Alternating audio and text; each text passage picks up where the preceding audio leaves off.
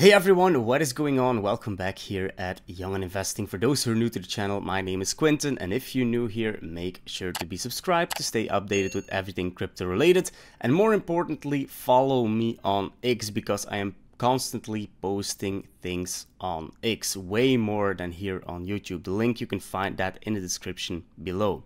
In this video, we are going to talk about the potential Ethereum spot ETFs that will be approved on Thursday.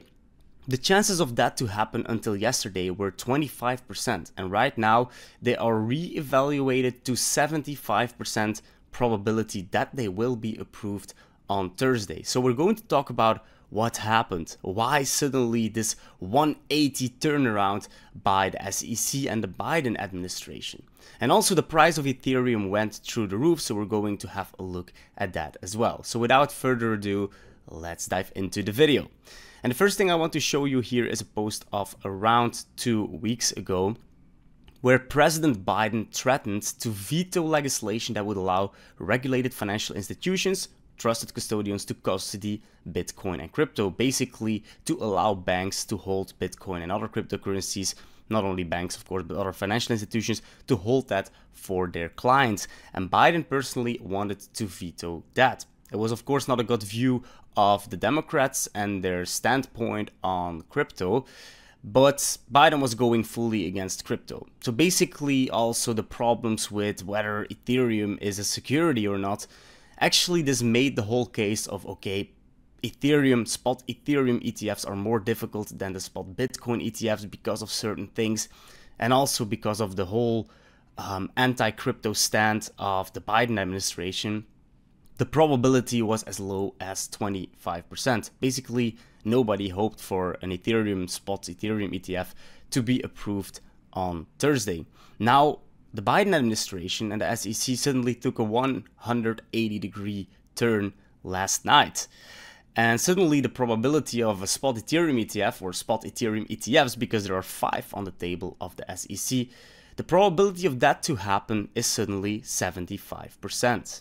So now, actually this happened a few days before the deadline, because on Thursday, on the 23rd of May, the final deadline is for one of the spot Ethereum ETF applications. And just as happened with Bitcoin, we can assume that either they will all get rejected. Of course, they will not get rejected on Thursday, but if the first one gets rejected on Thursday, then the rest will also get rejected, because they will not approve one ETF and then the other ones not, or the other way around. So they will not like reject the one on Thursday and then the other ones they will approve. Will simply not happen. So we will know the answer for all the 5 most important spot Ethereum ETF applications on Thursday. And here is a list of the issuers of this spot Ethereum ETF applications. The first one is Franklin Templeton. The second one is BlackRock, and that is a very interesting one because obviously BlackRock is the biggest financial institution in the world, and also the probability of their ETF applications to be approved by the SEC is 99.8%. It was like 1 out of 570 or something like this that gets rejected. So basically this was already our best shot or our best hope for a spot Ethereum ETF to still happen before yesterday, of course. Then we have Van Eyck. That is actually the one that has the deadline on Thursday. Then we have Fidelity and we have Invesco Galaxy. So these 5 are we watching for Thursday. So either they will get all approved on Thursday, or one will get rejected on Thursday, and then we know the fate of the other 4. So that is how it will go. And now let's have a look at the tweet of Eric Balkunas. I don't know if I butchered his name or not, but Eric, he is a senior ETF analyst for Bloomberg, and basically together with James Stafford to be the top 2 guys in the world to listen to when it comes down to ETFs. Anything about ETFs, the probability calculations, etc. So the best source in the world to show you. But anyway, he said like that James and I increasing our odds of a spot Ethereum ETF approval to happen to 75% up from the 25% that I told you about. And they give a reason. Hearing chatter this afternoon that SEC could be doing a 180 on this increasingly political issue. So now everyone's scrambling, like as everyone else assumed they'd be denied. So very interesting tweet to read, and actually it makes a lot of sense. Why? Because the Biden administration was very anti-crypto, and the SEC was actually also very anti-crypto because, of course, the Biden administration. But now, why is the Biden administration suddenly and the SEC suddenly taking a 180 on crypto a few days before the spot Ethereum ETFs? Several reasons. So first of all, there is a lot of stuff going on within the Democratic Party, because you have two major critics of crypto, which are Elizabeth Warren, obviously, and Joe Biden himself, who wanted to veto this proposal right here, remember? So basically, these two are very anti-crypto. There are more people anti-crypto, and obviously the banking sector has a lot of influence and a lot of sponsorships in the Democratic Party, so it makes sense that they are anti-crypto. Now, what happened is within the Democratic Party, there was unrest shaping up, because they know that over 10% of the adult Americans, or in other words, American voters, are holding crypto. And also a few days before, you had Trump saying that he was very pro-crypto and that he will regulate it, but he will allow it. And basically this is a trend within the Republican Party that is already going on for a longer time. So Republicans were generally a lot more crypto friendly, while Democrats were basically very anti-crypto. And right now they're obviously like trembling because of potentially losing the elections in November. The polls are not looking good for Biden, so they need to do something. And this is probably one of the reasons why the Ethereum ETFs will happen on Thursday, and why this 180 degree for the spot Ethereum ETFs.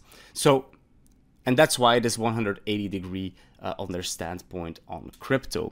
So basically, in my opinion, it is already too late for the Democrats, because most of the crypto voters, they will go for the Republicans, because they are already pro-crypto for a longer time. So even though the spot Ethereum ETFs might be approved on Thursday, even if this happens, I think most of the over 10% of the voters in the US that hold crypto will vote for the Republican Party because of this. Anyway, what I want to show you here as well is the pump of Ethereum that happened after this news came out.